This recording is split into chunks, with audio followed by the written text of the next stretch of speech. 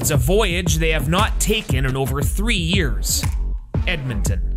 Always lovely this time of year. And a win over the last place Elks would secure the BC Lions' first home playoff date since 2016. The second place squad got a big boost in the return game from Terry Williams last week, and they know all 3 phases must perform to the maximum potential for a long Grey Cup run.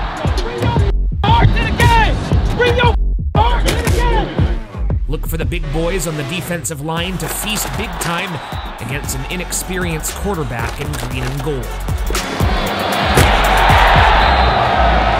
The trenches will be a fascinating area to watch from here on in. Time to strap on the pads for another elk hunt.